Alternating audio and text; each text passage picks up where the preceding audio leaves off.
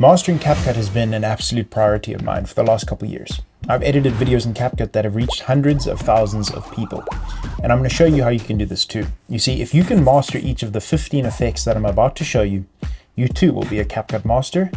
And the best thing is, you won't have to pay hundreds of dollars for other editing software because you can do all of it inside of CapCut.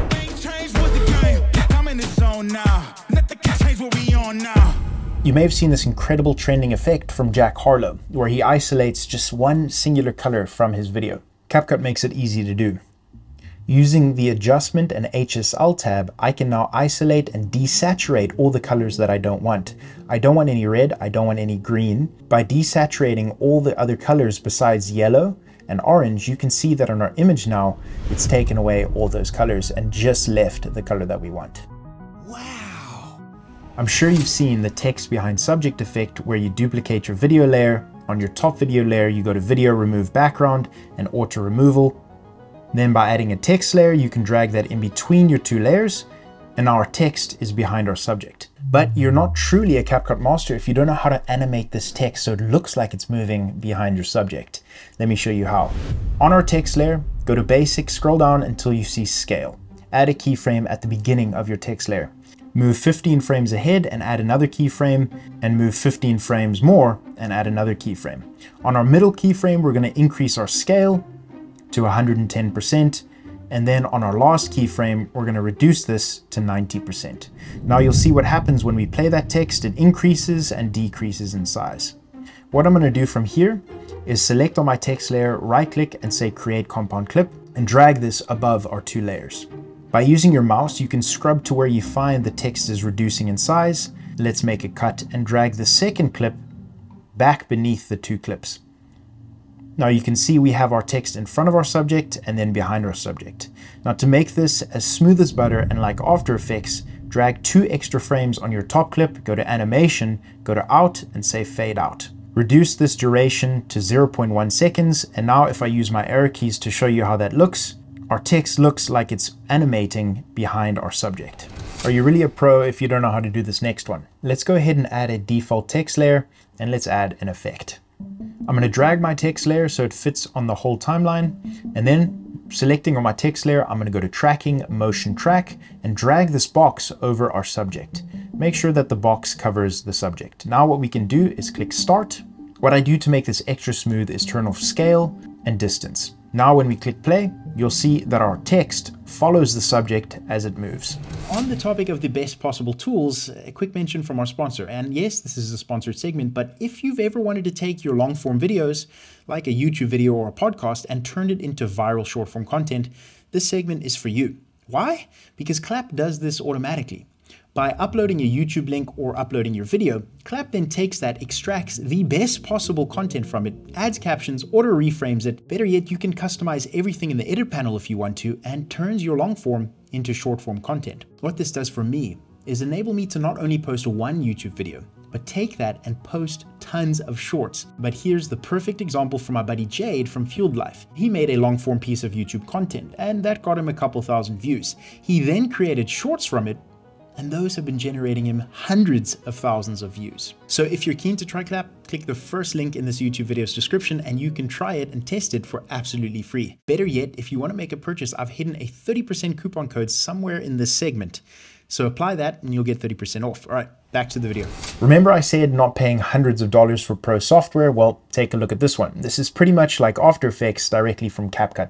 By simply selecting on your element, going to Effects and searching for Play, you'll find an effect called Play Pendulum. Let's go ahead and drag that onto our subject. You can see that if we automatically drag it onto our subject, it creates this weird box. Let me show you how to fix this. Select your element and let's create a compound clip. Now what we do is we drag Play Pendulum onto our subject. Turn twist all the way down, turn sharpen all the way down, and you can adjust your element's speed and strength for changing variability. Now when we click play, you can see our subject appears to be floating in air. What's great is you can apply this to images, text, objects, and more. By changing the speed and strength of each one, you can have an effect where all of them look to be moving independently. Pro editors oftentimes use this 3D camera effect to bring dimension to their flat screen recording. Let me show you how to do it in CapCut.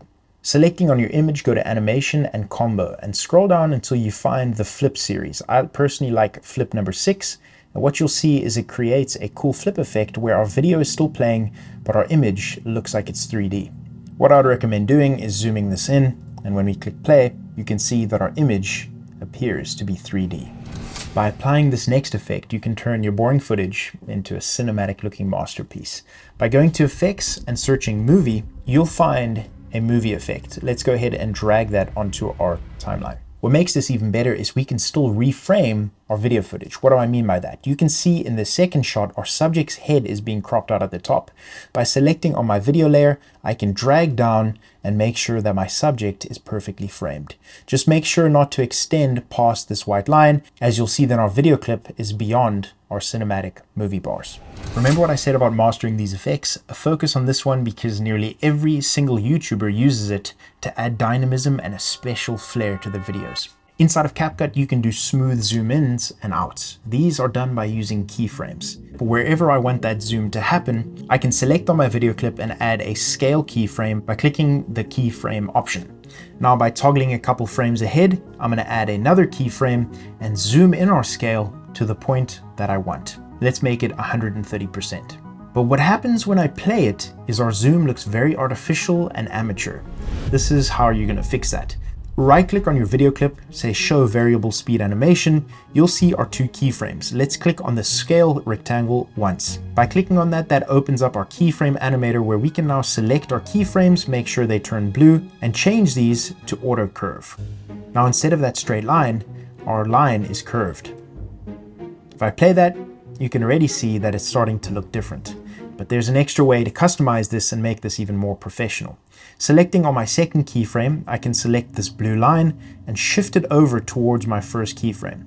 Now when I play this animation, you'll see our zoom in animates fast and then slows down. This is a great way to do what so many other YouTubers do in all of their videos. You can see on our drone shot that there's barely any movement, and this is where we're going to fake camera movements to add some extra dynamism. Just like the previous effect, we're going to add keyframes, except this time on position.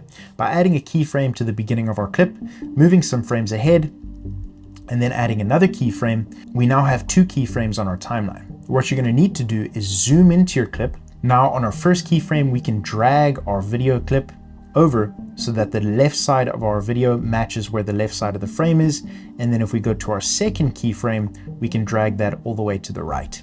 Effectively, what we've done is when we click play, you can see that it looks like our drone is flying over the ocean as opposed to being static. Using CapCut's online magic tools, we can select one called text to speech. On the text to speech tab, we can paste in our text and select the voice that we want to use to speak. Hi there. Selecting on my voice, I can click generate. And if we go ahead and play this, Match cutting text animations. Match cutting is where two objects are cut in a specific way in order to maintain visual continuity.